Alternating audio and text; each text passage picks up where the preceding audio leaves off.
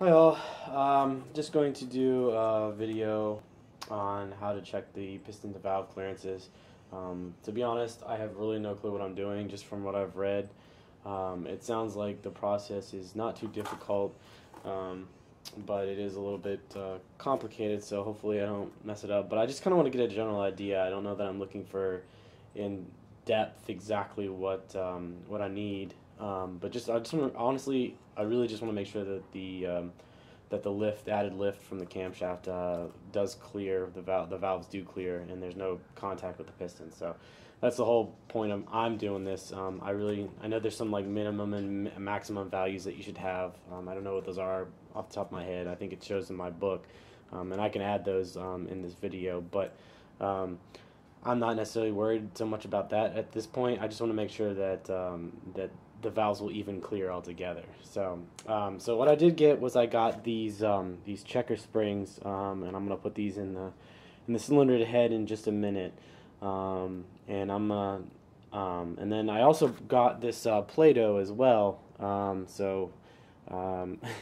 Hopefully this will kind of work to show some where the indentions are. I'm gonna put it in the top of the piston, and then hopefully I'll be able to, the valves will compress this enough to where I can, take a cutout and see what the kind of, just eyeball what the distance is, and how much clearance I actually have. So we'll give it a try, see if it works. If it doesn't, then you guys get to see that too.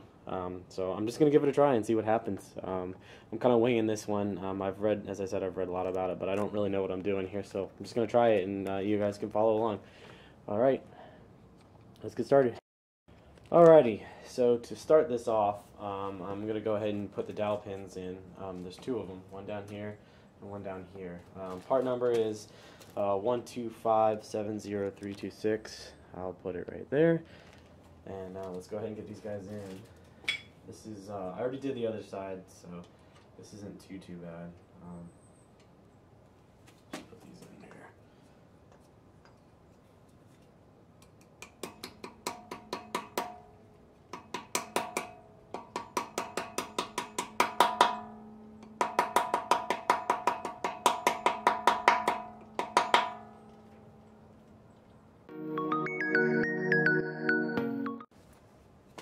Okay, so that does that. It is freezing out here in North Carolina right now, and my hands are frozen, so I'm doing this as best I can. So next, I'm going to throw on the cylinder head gasket. I'm not going to tighten it down too tight, but I am just going to use my plan is to throw this on here like so, where it says front, I guess the front. What I'll do is I'll just kind of tighten the bolts, but not tighten them down too hard. They are torque to yield, which means they stretch. So these ones are shot anyway. So I'll get some new bolts, probably some ARP bolts, but I'm going to reuse the stock ones for now, just to get the heads on, just so I can measure. So, if you were wondering, I'll just do a really quick measurement on these head gaskets before I do slap the heads on. Let's see.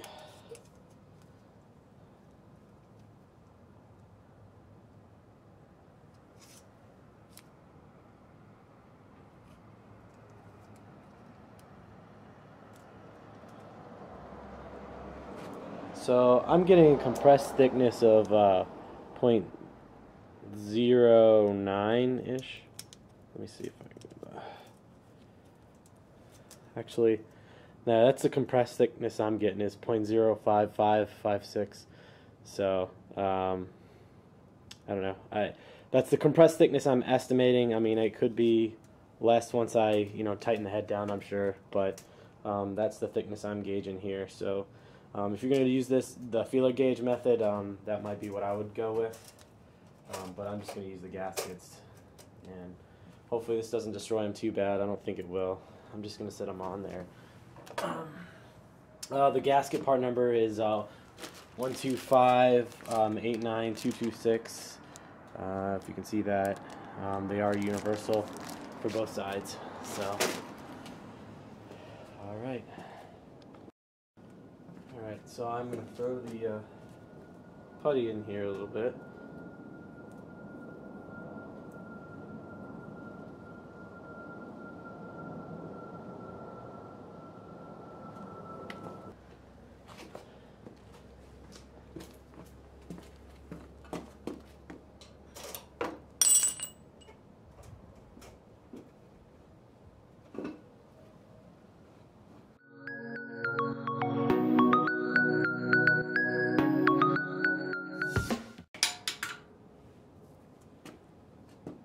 So, let's see, I should be able to get this guy off now.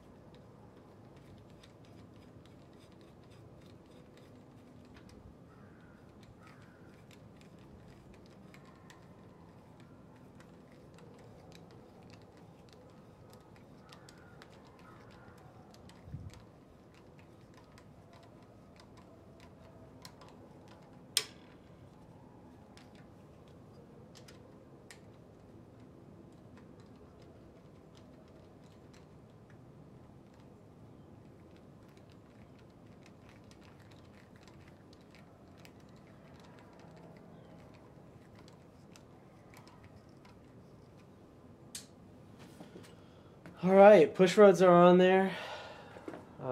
Rocker arms are on there. This one's already compressed. I tried to get it when it was on the base circle. I guess it's not. So, my mistake. So let me do a turn on this thing.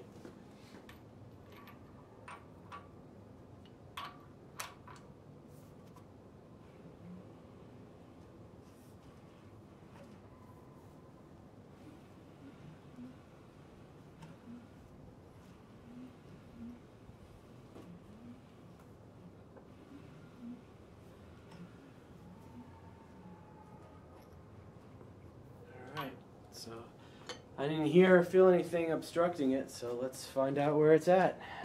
Reverse is just going to be taking everything off, so I'm not going to record that. And I'll show you what it looks like. Hopefully I got a good imprint, and we'll see what happens. Alright, so it looks like from the side profile, and I know this is kind of not an accurate measurement, but I don't know. As I said, I'm just kind of guessing at this, but it looks like I got plenty of clearance. I don't know, that's that's quite a bit. There's my pinky in reference, but you know, hopefully I did this as accurately as possible. I know it was I was kind of learning as I went, but I didn't feel any collisions, and this Play-Doh looks like is making it look like I got plenty of room. So I'm gonna try to go with that, and we'll see what happens, I guess. But anyway, that should do it.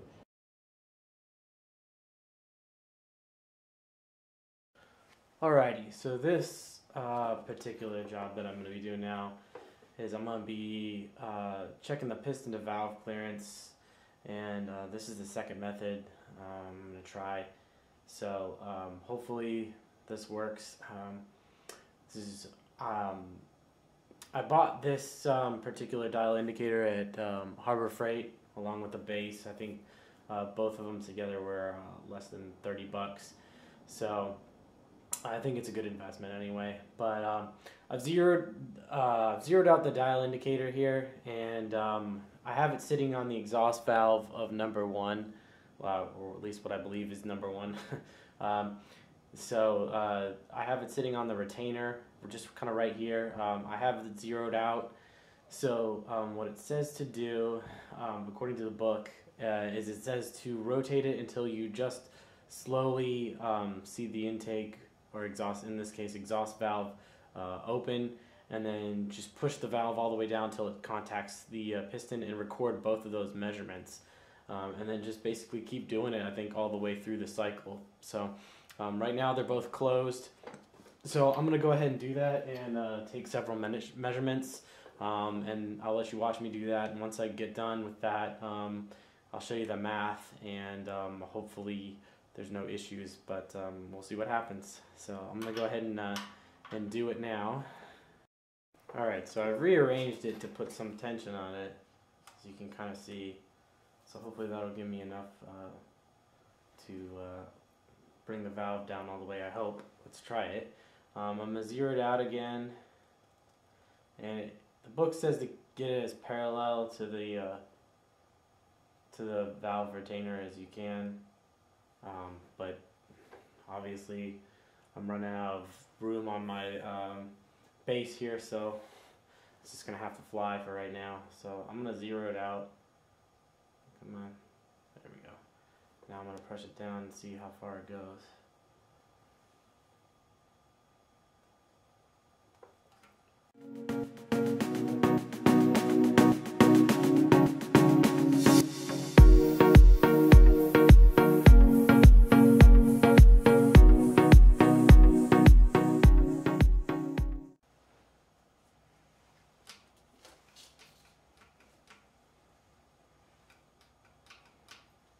Piston's way down there. It's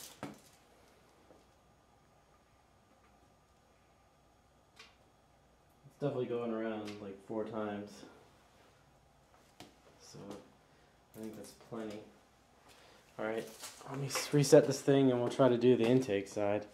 I know I didn't get really good measurements, but the book says the minimums are is an eighth of an inch for the exhaust side, and looks like a 1/10 of an inch for the intake side. So I would say I definitely have way more than an 1/8 of an inch for the exhaust, but let me check the intake.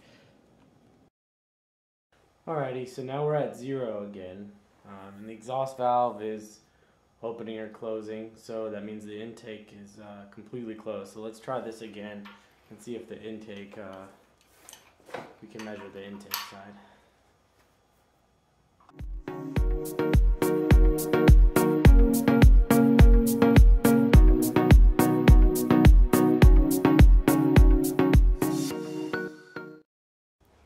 Alright, so now that I've got everything set, I'm going to try this one more time, and I have the intake valve, I think, where it is closest to the piston. So let me try again and see what I get. So 1, 2, 5, 4, 5, I'd say. So that's the closest I got. I reset it to 0. Let's try the same with the exhaust.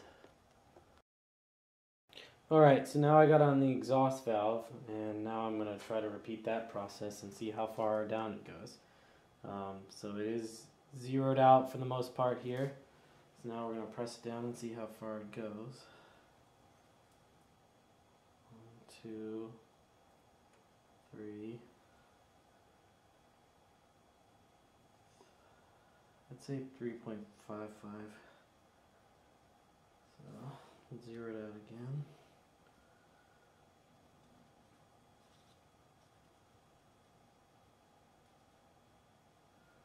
So zero it out. 1, 2.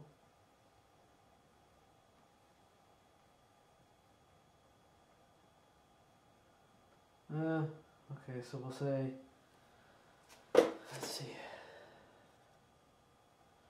So it's actually more like 2.